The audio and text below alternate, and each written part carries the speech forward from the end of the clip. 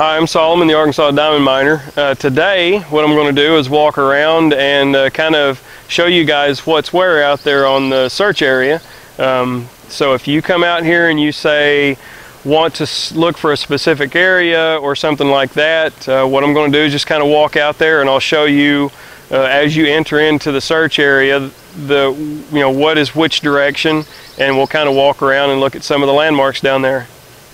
Alright, so I am at the entrance to the search field. You can see the Diamond Discovery Center behind me, and we're going to go ahead and walk around out here, and I can kind of show you around a little bit, show you more of the well-known places out here on the search field. So if you want to come out and look around a little bit, you'll kind of have your bearings starting off. So we'll go take a little walk.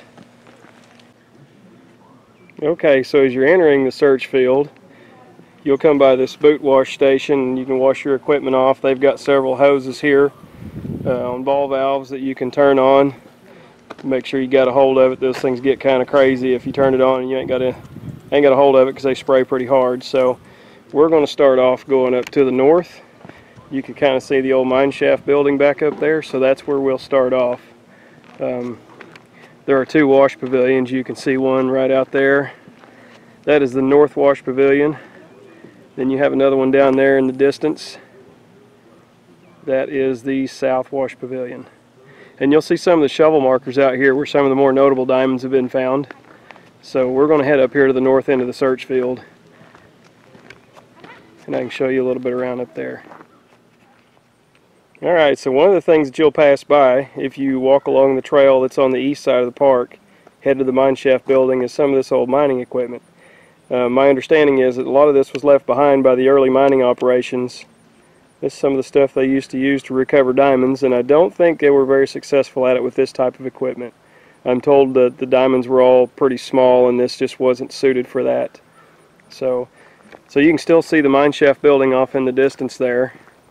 And as I walk down the trail here, you can kind of see, the Kimberlite Cafe back there.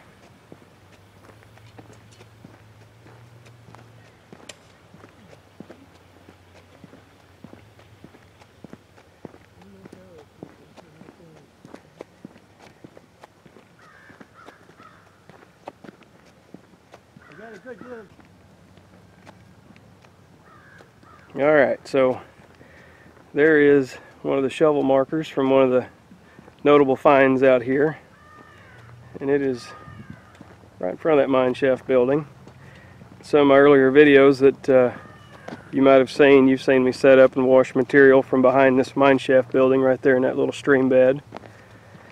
And they do have a little sluice box over here with a hand pump on it. I think the hand pump was actually broken for a little while. And looks like somebody's already broken the pipe off of it. I came and looked at that this morning because when this is broken, we don't have access to water on this end of the search field. Got a nice little shade pavilion sitting over there. So a lot of times people will tell you that there is not much diamond on this end of the search field. I know that there is kind of a distinct boundary. You can actually see the difference in the color of dirt right there. That's kind of a greenish blue, so that is more diamond bearing. If you actually go up on that little hill right there, there is I think that it's the magmatic lamprite. It's a really hard black rock, and I think that's kind of the boundary is right along in there, just this side of that mine shaft building of where the diamond bearing material kind of drops off. But you can see this little sluice box right here.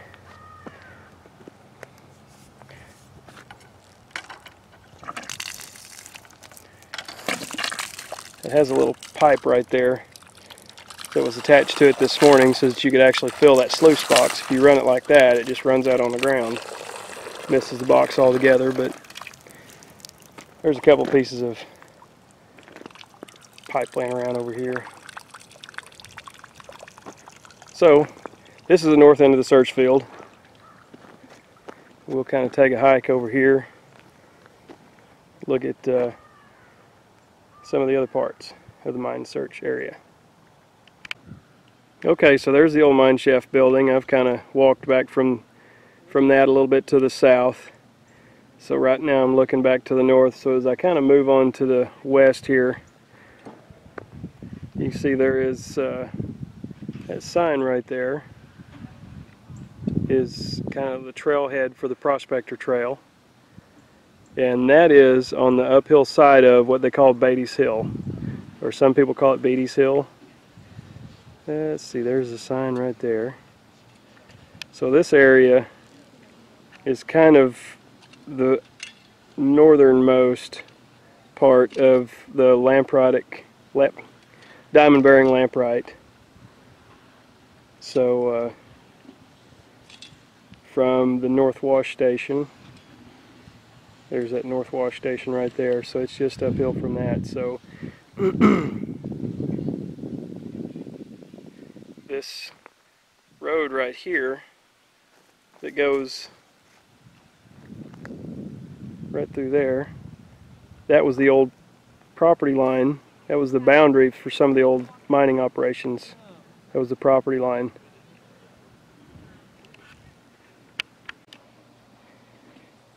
Okay, so I'm basically standing on top of Beatty's Hill. You can see the Diamond Discovery Center back there. There's the boot wash to the right of that, and there's the old bodark tree. So as I pan around, looking south, you can see the two wash pavilions right there.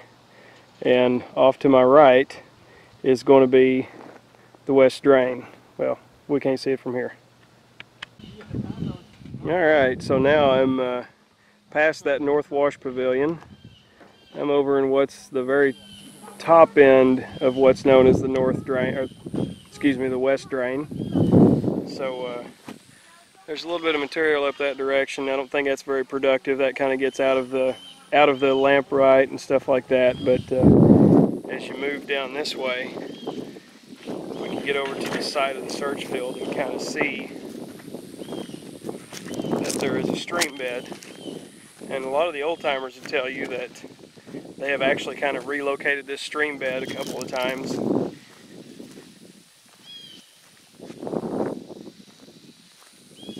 So it kind of starts right here. Then you have some other little wash areas that come through right here.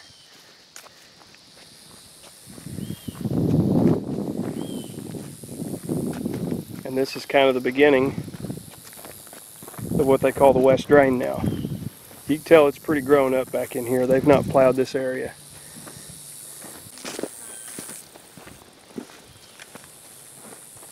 So when you hear people talk about the West Drain area, here we are.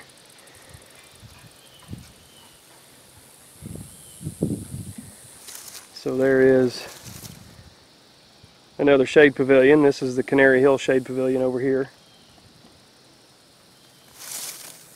So there is the North Wash Station, and way back in the back you can see the Diamond Discovery Center. There's another shovel marker with a bench over there under that shade tree. And the South Wash Pavilion, from where I'm at, is right there. Still got a few people in there working. So we'll go take a look at Canary Hill real quick. Alright, I'm standing here at the Shade Pavilion at the Canary Hill sign. So I think the reason this was named Canary Hill because it seemed like there was a lot of pretty yellow canary colored diamonds that came from this area. So to kind of get your bearings, that's South Wash Pavilion. You can see the North Wash Pavilion. The Diamond Discovery Center is back over there. There's the entrance building way up the top of the hill over there.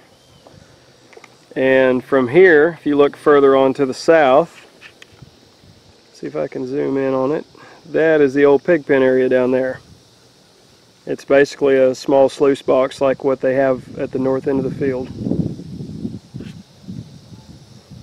So from here, we'll head back to the east, and I'll show you the east drain.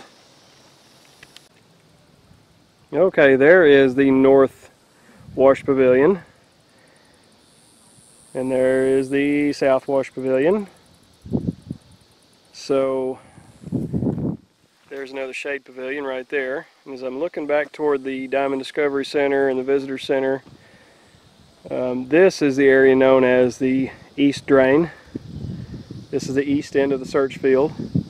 You'll notice that it's quite a bit lower than everything else, so it's actually eroded down quite a bit. It's a little bit breezy out here. I hope you can hear me, but we'll walk over there and get a little better look at it. Kind of hard to walk on these furrows and hold a camera still.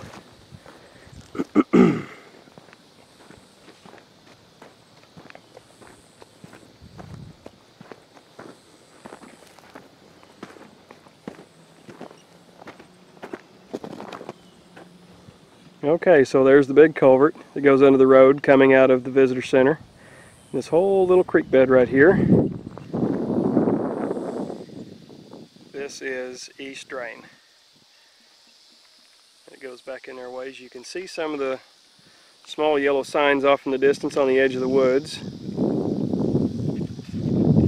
Those are the boundary signs that tell you where the search boundaries are. Can't go past those to look. So that's the south end of the field. This is the west end of the field. That is north direction. You can barely see the tip of the mine shaft building up there. Right up there. So it's a little ways up. This is 37.5 acres, I believe, of search area that's open to the public for diamond searching. So with that, I think we'll call it a day. Okay, I hope you've enjoyed your tour of the diamond search field. I think I've pretty well covered every area of the park. If you would, like and subscribe and hit the notification icon so that you know when I put another video out. If you have any ideas for videos, please put them in the comments. I'm also going to put a link in the comments to another YouTube channel. It's actually a local man here. He comes to the park quite a bit. The name of his channel is Genuine Diamonds in Arkansas. And like I said, the link will be down in the comments below. And if you have any ideas for videos or anything like that, please leave me some in the comments. Thank you.